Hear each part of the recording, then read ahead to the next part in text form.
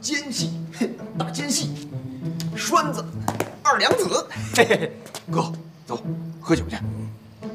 侯爷说了，抓着这个大奸细，侯府上上下下都有酒。好，走。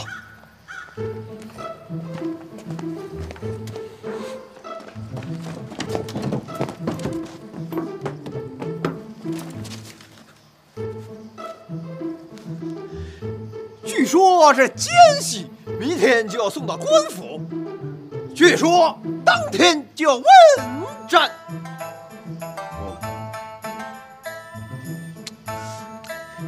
别光哦！那这奸细怎么办？他绑着呢，只要他不耍花招，他一定跑不掉。有道理。还有，小侯也说了，那兵书就藏在书房。好。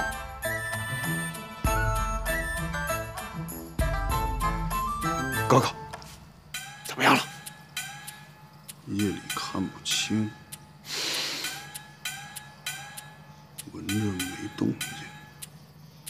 看我的，宝刀啊宝刀，秋水一样的宝刀，借哥一用，杀出个幸福来。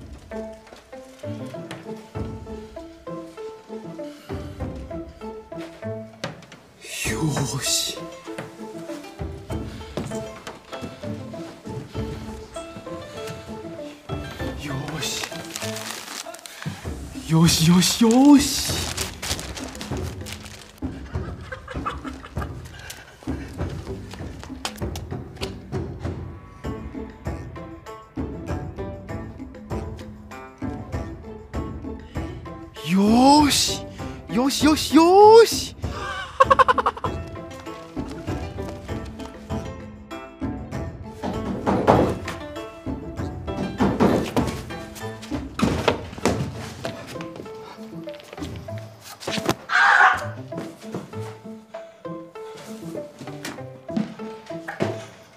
愣使，好功夫啊！大和君，我本想搭救于你，你却回来了，没人跟踪吧？属下是扶桑1顶1的高手，一路上小心谨慎，断然不会有人跟踪。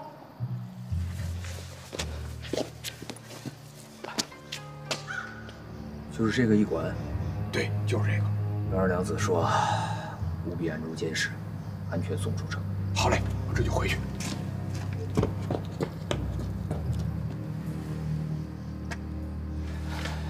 这个我倒是相信，大唐还没有人能跟踪得了你。可是你是怎么逃出来的？属下被抓之后，受尽了酷刑的折磨，可是属下咬紧牙关，铁骨铮铮，愣是一个字儿都没说呀。那王修看属下实在是一块硬骨头，就将属下绑在了厨房外的柱子上，准备明日一早送入官府。属下趁着夜晚无人，割断了绳子跑了出来。你拿什么割断的绳子？刀啊！哪来的刀？地上捡的呀。不对，有蹊跷。连陆氏如此一说，果然有蹊跷。那属下拿到了兵书之后，等等，拿到了什么？兵书啊，在哪儿？哟西，咱们连夜出城。连老师，等等，属下觉得有蹊跷啊！有什么蹊跷？那把刀为什么会无缘无故的出现在属下的身边？bug，兵书都拿到了，还管什么刀？那可是 bug， 现在就出城。大和君，带我们回到了扶桑国，呈上兵书，我们就可以高过老皇，美妾如云。美妾，还如云。连老师，我们走。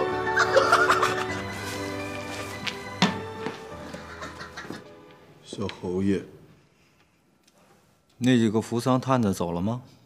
已悄悄出城。好，这我就省心了。东西都已经被盗走了，我看谁还天天盯着我不放。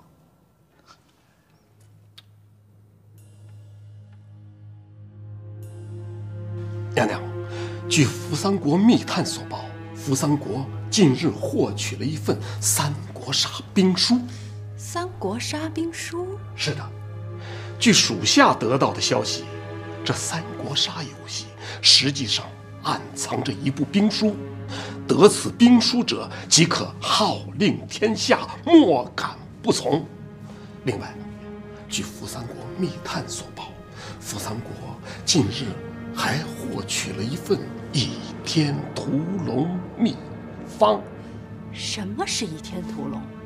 哦，娘娘容禀，据扶桑国获取的密线所在，倚天屠龙就是绝世宝刀和绝世宝剑之制作方法。如将兵书藏于宝刀之内，将绝世武功藏于倚天剑内，那么宝刀即为屠龙宝刀，宝剑则为倚天宝剑。有诗为证：武林至尊，宝刀屠龙，号令天下，莫敢不从。倚天不出，谁与争锋？我大唐竟然有这样的瑰宝，竟然落于倭国之手，是谁泄露出去的？娘娘，据闻这宝刀和兵书都是从王修之处所得。不会，王修虽为人不羁，但绝不会出卖大唐，想是被盗取的。娘娘，这王修他是有心也好，无意也罢，总之他是泄露了大唐机密。他说是无意，可是又有什么做证明呢？啊？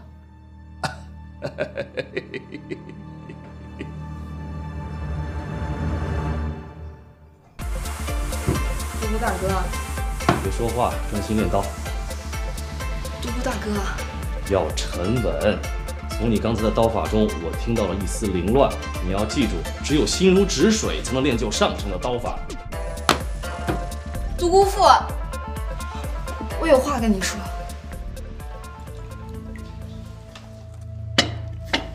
夫君，我有句话要问你，不知当讲不当讲？当讲。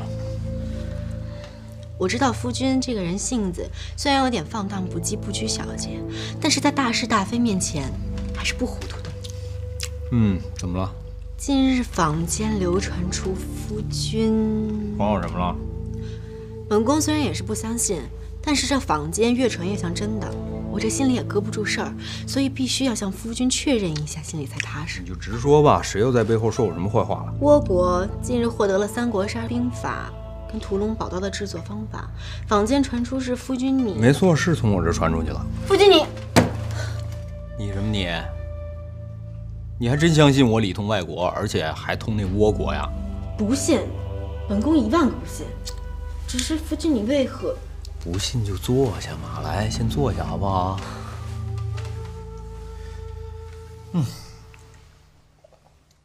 你刚才呢也说了，说我是个不拘小节，但是在大事上又不糊涂的人。你说，像这种国家机密的大事，我怎么可能糊涂呢？告诉你实话吧，那个秘籍还有兵书都是假的。你说那倭国的密探天天到我府上打探，还想绑架我家里人，要挟我，我怎么办啊？我一想，我防得了初一，防不了15，只能弄个假的糊弄糊弄，让他们回去交差得了。夫君，你吓死我了！吓什么死啊？你不是不信吗？本宫是不信，不见得所有的百姓跟官员也不信。最重要的是，皇兄是不是也能像我一样不相信？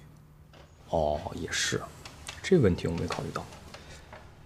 不过我不明白，你说兵书跟宝刀的事儿在倭国也是机密，怎么可能这么快这事儿就传到长安呢？我也奇怪这一点，一定是有人暗中散布，要置夫君于不利之地。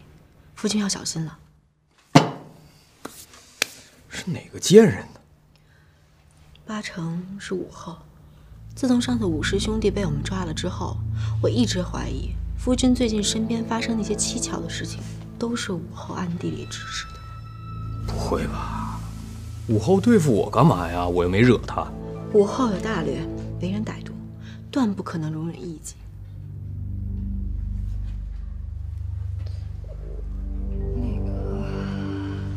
这个是，千寻姑娘，你是要有什么事儿说吗？我来时已不短，我。啊，行了，我知道了。从你刚才的刀声中，我已经听出来了，你一定有心事。我刚才跟你说的，你没听明白吗？我根本就不是当一己的料。我当初早就跟自己说了，就当一行也不能当一己。夫君，其实我是一己。什么？你？武后趁着这几年皇兄身染重病，培之御医，染指朝政，野心昭然若揭。但是皇兄却被武后蒙蔽，至今全然不知。我决定不日发难，弹劾武后。弹劾？不可。夫君放心，此事不会牵涉于你。你不会成功的。哎，怎么跟你说呢？总之你不会成功的。这事凭我一人之力，万万不会成功。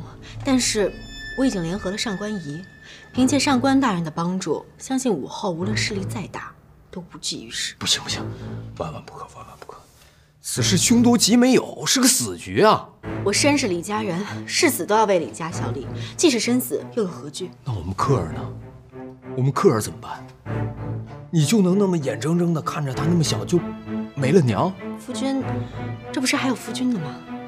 而且不会像夫君伤得那么严重。你不懂。夫君，现在不是耍小脾气的时候。兰陵，武后将来不仅仅是武后，她还是周武皇帝。夫君这个瞎话编得真没有水平。中华这么多年来就没有听说过女皇帝。此事千真万确。你凭什么这么确定？好吧，我跟你说实话吧，我是从1400年之后的世界来到这儿的，所以这1400年之间的事儿，我都知道。夫君，你这个瞎话编得还没有刚才有水平呢。是真的。好了，夫君不要再说了。我知道夫君也是因为担心我才编此胡话的，我兰陵心领。但是夫君也知道我的为人，一旦确定的事情是不会改变的，请夫君体谅。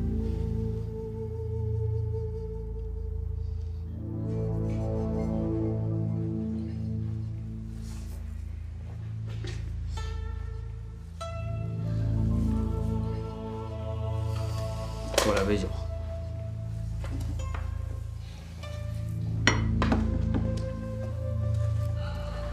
子豪兄，千寻姑娘有事跟你说。上公司的事找老四，不是这件事儿。姑娘，我们先回避一下吧。走吧。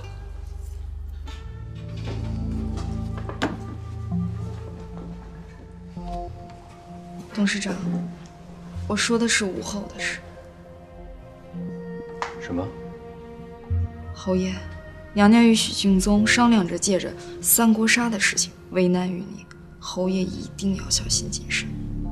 你怎么知道？其实我就是娘娘派来的密探。你？千寻自幼跟着娘娘，一直是娘娘的贴身丫鬟，理当为娘娘效死力。此番娘娘派我来会所，暗中监视侯爷。他为什么要监视我？娘娘天性多疑，侯爷在大唐风生水起，而不依附于娘娘，却依附于兰陵公主，因此娘娘才派我来监视侯爷。那你为什么又向我告密？千寻以为娘娘是千寻唯一的亲人，但在这会所中生活的越久，越舍不得。我姑娘独孤大哥对我都照顾有加，千寻不忍看着侯爷罹难，因此才据实相告。千寻，谢谢你。你能告诉我这些，已经是拼了性命了，我很感动。其实，我也能猜个8、9不离10，但我现在已经是骑虎难下了，只能听天由命。有本起奏，无本退朝。臣有本起奏。陛下近日身体欠安，由我代为理政。许敬宗，有什么事儿？臣奏王修里通外国。你有何凭证？王修王子豪将三国杀兵书与国之瑰宝墨刀双双交予扶桑密探，此事在长安城内街头巷尾已经传遍。你放屁！坊间的传言你也信呢？你有什么证据证明王家小子里通外国呀？梁老将军，且听许敬宗把话说完。我当然有证明。我是从扶桑密探处得知消息。哎，那密探的密文此时就在你们军部吧？你梁老将军可有此事？确有此密文，但这不能够证明王修里通外国呀。那这还不能证明？那何样才可证明？那三国杀，老夫确实听说过内藏宝书，但这在我朝只是坊间的传闻而已啊，何以到了扶桑就成了确凿的兵书呢？再说这宝刀，王修确实主持过锻造法的改造之法，但王修只知道一些改造之法，对于墨刀的改造其他的流程他概不知晓，所以何以确定屠龙宝刀是大唐的墨刀呢？所以末将认为此事必有蹊跷。蹊跷？梁老将军，这只是你的猜测吧？要照你这么分析，我奏王修里通外国，那是理由充分。你这是欲加之罪，何患无辞呢？你凭这样就把我们的忠臣定罪，不怕别人耻笑吗？哼！可是如果就此放过王修，我泱泱大唐，天威何在？我怎么？你还想打人不是？嘿嘿，我借你个胆儿，来，朝这儿打！我还是第一次遇到你这样要求的人呢。好了，我成全你。哎呀！你来！你真动手，我给你没完！你走你吧！放肆！朝堂上岂容你二人放肆？娘娘息怒，下官失态了。娘娘，臣有话要讲。说。王修里通外国的罪名虽然无法确定，但是因为是王修这三国杀，才让大唐此番颜面无存。因此，对待王修不宜以朝廷名义降罪，否则就坐实了扶桑国盗取我大唐机密。大唐刚刚与吐蕃征战，国力空虚，此时若追究扶桑，不免有一番战事；不追究，又显得我大唐孱弱。因此，下官建议查封王修产业，以示惩戒。狄爱卿可有这样好的建议？禀娘娘，这也是我的一位朋友告诉我的。谁？元芳。娘娘，娘娘，娘娘，娘娘，那狄仁杰不过是一个小小的大理丞，可是他竟敢公然在朝堂上提出反对意见。娘娘，此人必诛。你懂什么？狄仁杰刚正不阿，对事不对人，此番狄仁杰的话颇为在理。如果现在动了王子豪，对我大唐不利。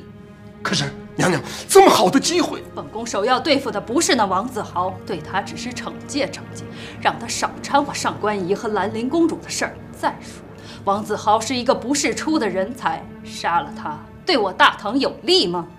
那娘娘打算怎么办？王子豪的事儿你就不用管了，交给武家兄弟就可以了。你现在去跟上官仪套套近乎，我猜这老东西马上就要采取行动了。